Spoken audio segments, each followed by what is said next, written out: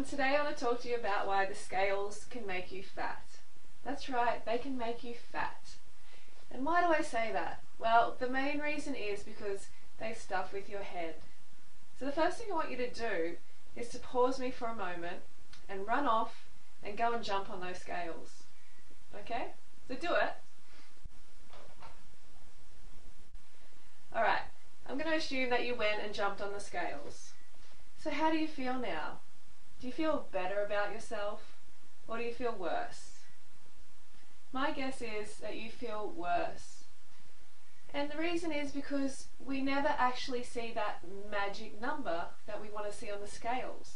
It is always eluding us. For the rest of our lives, it basically eludes us. Because we go on the scales and we want to see this number. It's very important to us. It's very important to our self-esteem. It's important to our relationships. It's basically important to our whole existence. Now, hopefully, if you're not stuck in this, scale obsession, then that's great. I applaud you. But so many people in society are stuck in it, and these are the people I'm talking to today. The thing about the scales is, my guess is it was created by the cooked food establishment. And why do I say that? Well, because the cooked food establishment wants you to feel bad about yourself. It creates things like products that we look to actually feel good about ourselves, even though we all know that feeling good about ourselves is created on the inside. You're never going to find it in a product. And that's basically what the scales do. They keep you fat, depressed, and a good consumer. Because once you feel bad, you get off those scales and you go, oh no, I'm not good enough. I don't see the number. I put on 500 grams. Oh no. You know what I mean? I'm not making fun of anyone because I used to be there myself. I used to be a number chaser. I used to have anorexia and bulimia. But no more. I don't care about what I weigh. The only reason that I speak about it is so I can communicate to a culture of people who are obsessed with scales. They want to know the weight all the time.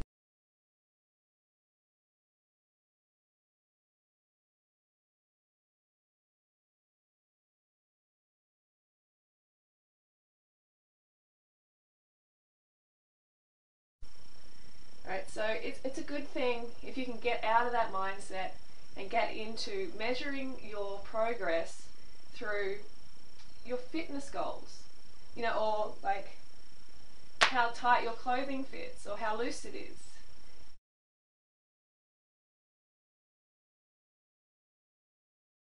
Using the scales as a way to track your progress is really, really pathetic.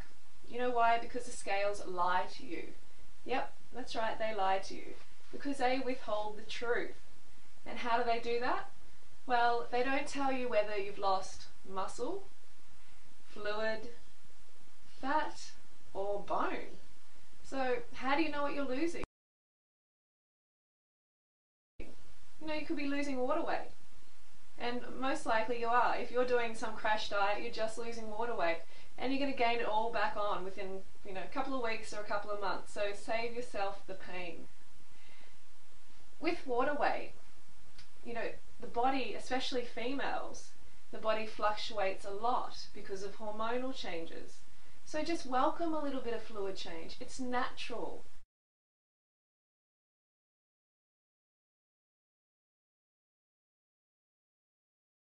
You don't want to become one of these sort of anorexic people like I used to be, who would just freak out at a couple of 100 grams. Or even a bodybuilder. I used to date bodybuilders, and they would just freak out at a kilo if they would actually lose a kilo.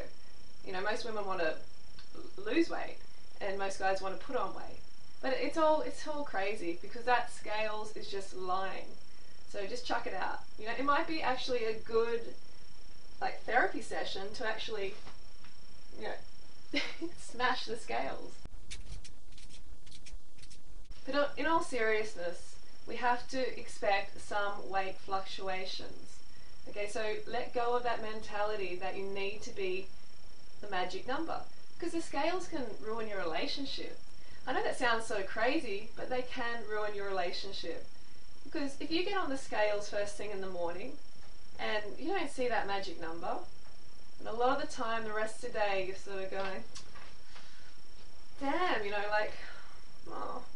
And that can basically rub off into the relationships around you because you're so stuck in your head about this number that sometimes you don't even think properly. Maybe not everyone is like this, but I definitely was, and I know a lot of people who are. So just ignore it, don't get on the scales, bash them up, throw them out, just get on with your life, okay? Next thing is they can actually, and they do, make you fatter, indirectly. Well, sort of, almost directly. What they do is stuff with your head. So you get on the scales, you don't see that magic number, and all of a sudden you're like, oh no, I'm too fat. I'm not good enough. I have to go on a diet. And then what happens is we start to starve ourselves. We starve ourselves of all the good foods, all the high carbohydrate foods, and all of a sudden we get really, really hungry.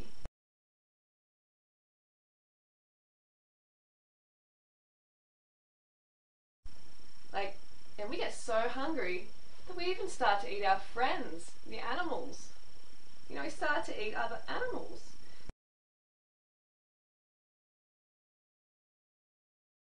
That's how hungry people get. And we all know that's not good for your health. So you don't want to get to the stage where you're eating crap. You start eating high fat foods, high salt foods, all of that. And then you wonder why you put on weight. See how the scales can directly affect your mental state? They can actually send you towards the bad food, and then you get fatter, and then you're back to square one. These fad diets, they just do not work. Especially these low carbohydrate, sort of like raw paleo diets. They don't work long term. You may feel okay in the short term, but where about sustainability?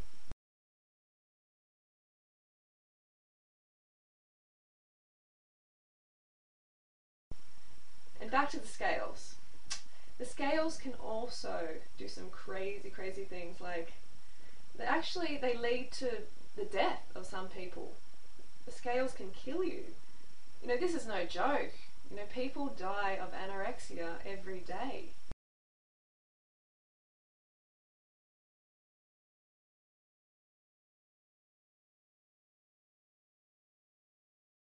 And that's directly related to that magic number. When I had anorexia, I actually, began to avoid the scales because I knew it was just doing my head in so much. And I didn't want to see that I hadn't lost weight. It's crazy. So you want to stay away from them for that reason. Be easy on yourself. Be patient. Put the scales aside and just focus on becoming fitter, becoming healthier and happier. Because that's what life is about.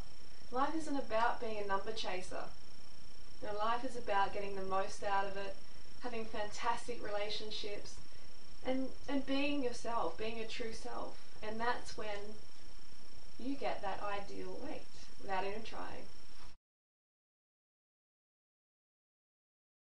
The way I got lean is I got off the scales because they were doing my head in.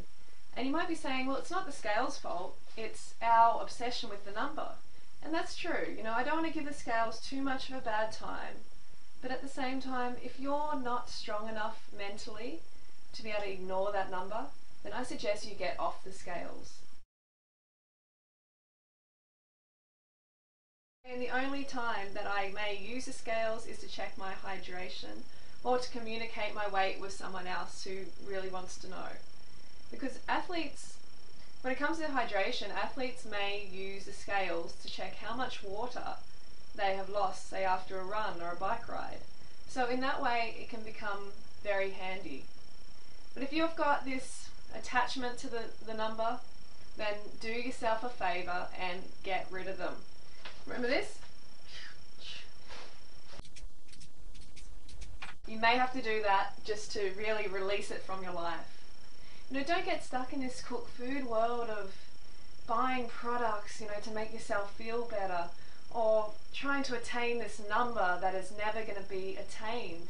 You can chase your tail forever, and that's what they want. They want you to be fat and depressed, basically, because fat and depressed people are not going to lead a revolution, are they? No way, because they're apathetic, they're lethargic, they're unmotivated to challenge the status quo. So you don't want to become one of those people. You want to stand up and you want to be strong within yourself, because you can be, and a little number should not dictate how you feel about yourself. So reclaim your sanity and your weight and chuck the scales out.